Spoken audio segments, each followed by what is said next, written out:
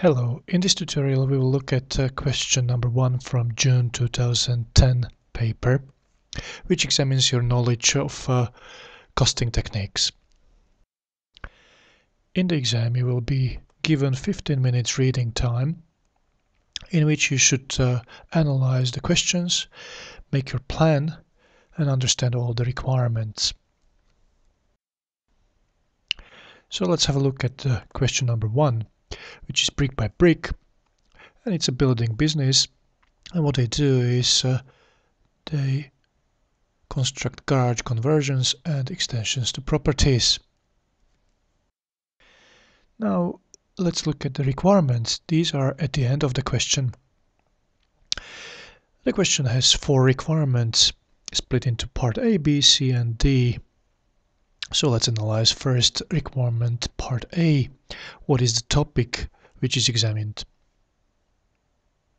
As you can see, the topic examined is absorption costing, which is your knowledge from F2 paper, and you are supposed to calculate the cost and price of the 2 products.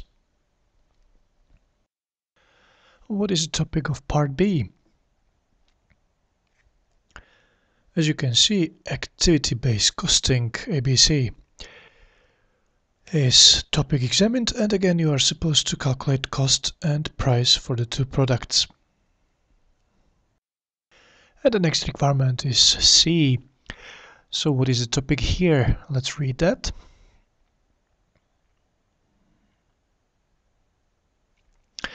In this requirement, pricing strategies are examined, and the question has actually 2 parts, because you are supposed to suggest pricing strategies and suggest 2 reasons other than high prices for the current poor sales. So 2 reasons for poor sales. Now the question is split into 2 parts, so you need to split also the marks which are available, 6 marks available. In second part, what they want is 2 reasons, so it seems reasonable to allocate 2 marks to that requirement, which leaves us 4 marks for the first part. And now let's have a look at the last requirement in part D, which says one manager has suggested that only marginal costs should be included in budget cost calculations, as this would avoid the need for arbitrary overhead allocations to products. Now this is not a question, this is a statement, but it suggests that the topic which is examined is marginal costing. So the question really comes in the next sentence. Briefly discuss this point of view, which is first part of the question, and comment on the implications for the amount of markup. Implications for the markup. So the question is split into 2 parts. Again, you need to split the marks available. And here probably a good split would be 2 marks for the first part and 2 marks for the second part.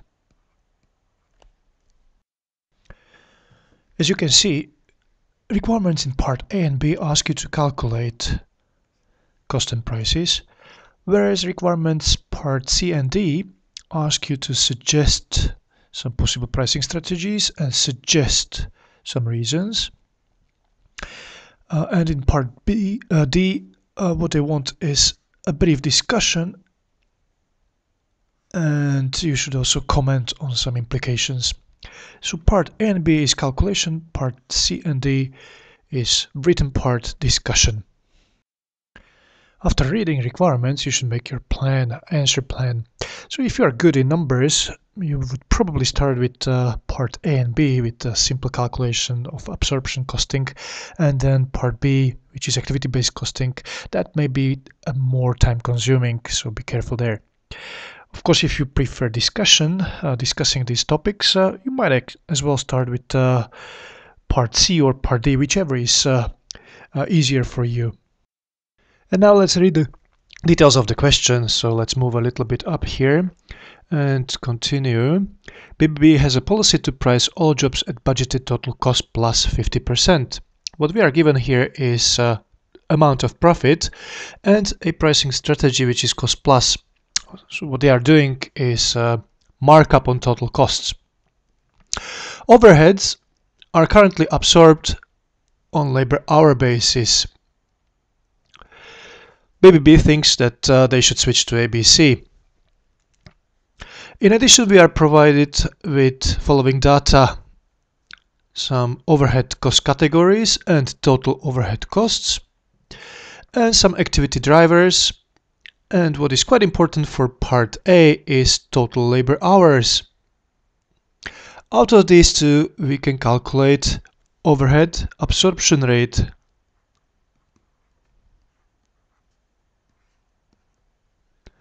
Which will equal to $10 per hour.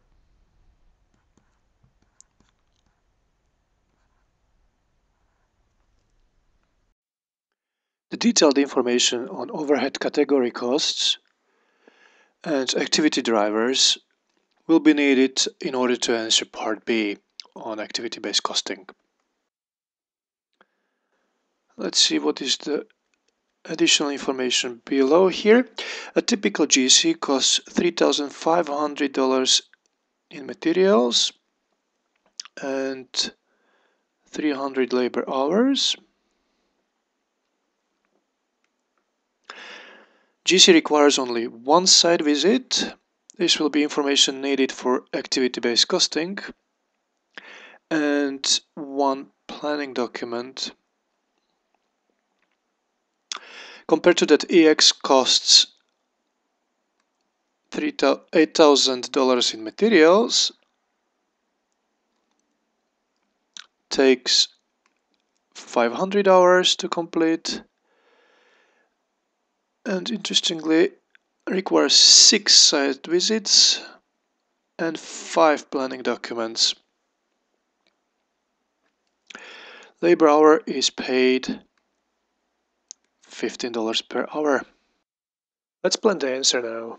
As you can see, the additional information is only for part A and B. Part C and D are standalone and they can be answered separately without any calculations. So I will actually try to do the part C and D first, and then I will continue with calculation. You can see that part C is for 6 marks, so that's about 11 minutes. I shouldn't spend more than 11 minutes on this question. And part D is for 4 marks, so that's 4 times 1.8, about 7 minutes. Altogether, I shouldn't spend more than 18 minutes on this too.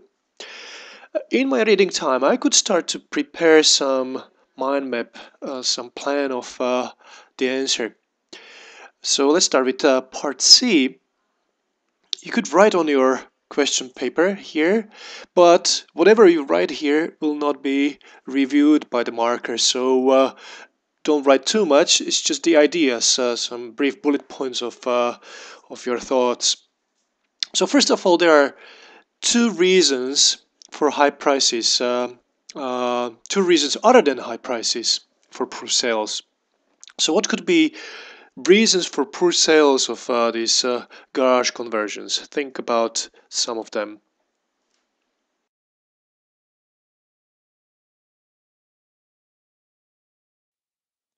Poor sales could be caused by many factors. I have listed 4 of them here.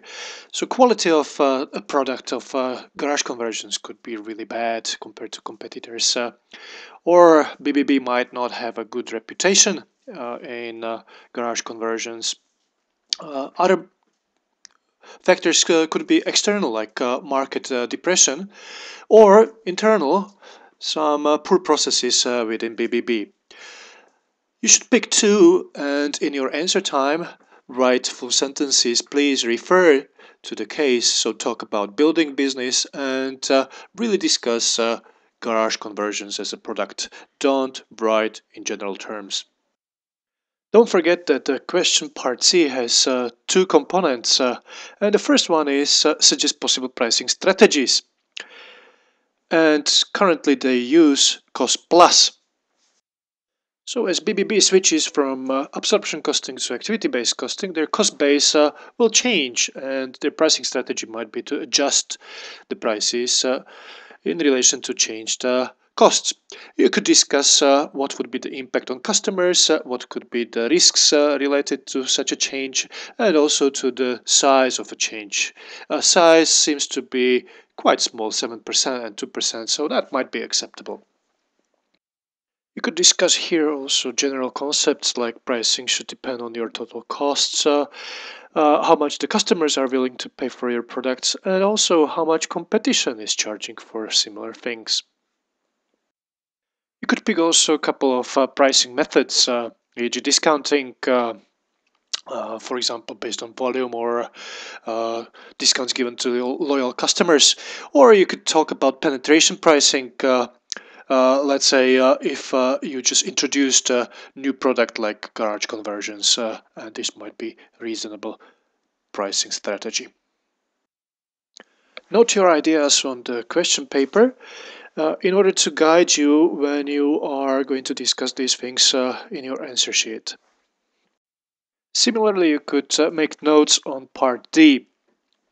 Here, the first component asks you to discuss briefly the point of view. And here, a good start could be explanation of the terms marginal costs and arbitrary overhead allocation. Marginal costs are variable costs, so all the overheads would be excluded. Arbitrary overhead allocation means that labor hours are used as a basis for overheads absorption, but why labor hours? You could use some other basis. After a brief explanation, you should discuss the point of view, which means you should give some arguments which would support this point of view or which would disagree with it.